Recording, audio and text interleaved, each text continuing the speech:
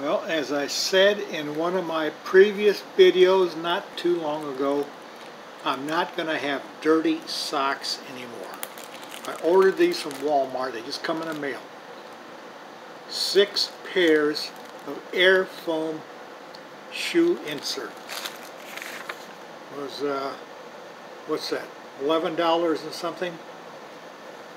I'm not going to have dirty socks anymore because I'm going to cut these to size, put them in my shoes, and when I wash clothes, I'll be taking these out and throwing them in the washing machine. The only reason I have dirty socks is because the inside of my shoes are dirty. So when I put these in, I wash them. I'm not going to have dirty socks anymore. I have stinking socks, but not dirty socks.